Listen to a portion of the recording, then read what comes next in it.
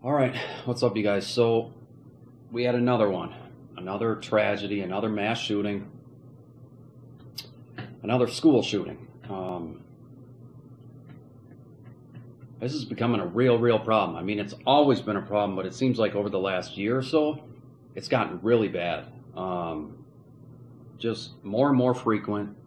Um, Seems like every other day you turn on the news and there's something about somebody flying off the handle and just doing something absolutely astronomical. And I don't know what the answer is, you guys. I really don't know what the answer is. So there's only so much you can do. I mean, if you want to talk about gun control, then there's only so much you can do. I mean, what are you going to do? Completely ban, all ownership of guns when, you know, 75 to 80% of people who own guns are just good, solid people who either want to protect their family or might enjoy hunting, or might just enjoy going to the range, and shooting at targets.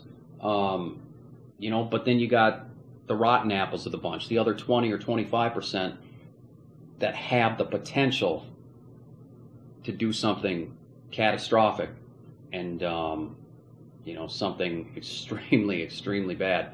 So what do? I mean, you can't just completely ban all ownership of guns because, like I said, 75 to 80% of people who own guns, probably even higher percentage than that, are just good, solid people with no ill intentions, who just own guns for reasons that are totally understandable and totally respectable. You know, it's such a tough thing. I mean, I can tell you that in other countries where it's almost impossible to own guns, they have very little to no mass shootings. And I mean, it makes sense, right? If you don't have the weapon, you can't commit the crime. Like in the UK, for example, it's extremely difficult to get your hands on a gun and to get ownership of a gun. And they have mass shootings are pretty much unheard of there. And it seems like a simple solution, but like I just got done saying, what do? Punish everybody, for the 20% that ruins it for everybody else? I mean, I don't think you can do that because,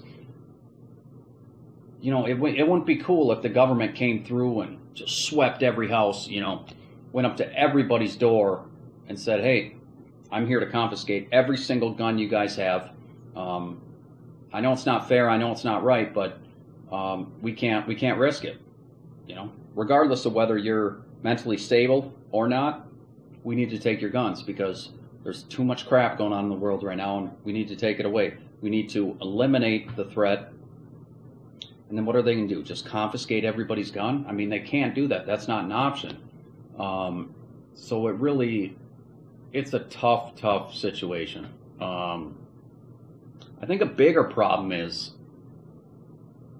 well, at least when it comes down to kids and kids doing shooting, it's obviously the parents. The parents aren't doing enough to either keep an eye on the guns.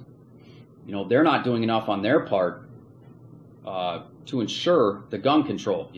Maybe they're not keeping their guns locked up all the time. Maybe they're informing their kids of, where the key to the gun cabinet is. Whatever it might be, the parents are messing up. They're the ones dropping the ball there.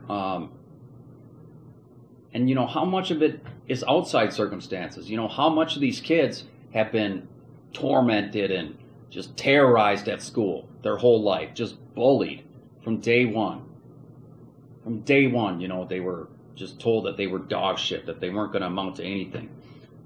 Everybody's just picking and picking and picking and picking at them day after day after day. And all they know how to do is bottle it up inside until the day they snap. Every single aspect of their life has just been dog shit. every corner they go around, there's been a roadblock. And then one day, they happen to find a way to get their hands on a gun. I think that's what that's more the issue here, at least when it comes to kids. And we live in a country where, you can get health insurance, you can get dental insurance, you can get 401k, you can get all the stuff, but for whatever reason, they don't stress the importance of insurance, to get mental health treatment. It's all about the physical health, going to the doctor, getting checked out, and not enough about looking at what's in between somebody's ears, So when it comes to adults, I think every single adult, who gets a license to carry should be subjected to strict psych evaluations. I mean strict as it gets. Every terrorist can't get on planes. Why aren't they doing that with people and gun ownership? But there's an issue with that too, because how many people are getting their hands on guns illegally? So that's an issue too. So if people, find out that they have to go under, strict psych evaluations to get guns, a lot of people are going to find ways around it. They're going to slip between the cracks, and they're going to find ways around it, find ways to get their hands on guns illegally. And then you have the same problem all over again. And there's nothing anybody can do about it until it's too late. That's what we're dealing with here, guys. There's so much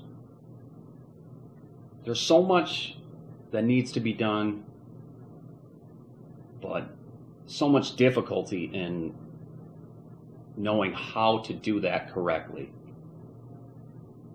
while keeping in mind that the majority of people who carry don't have bad intentions.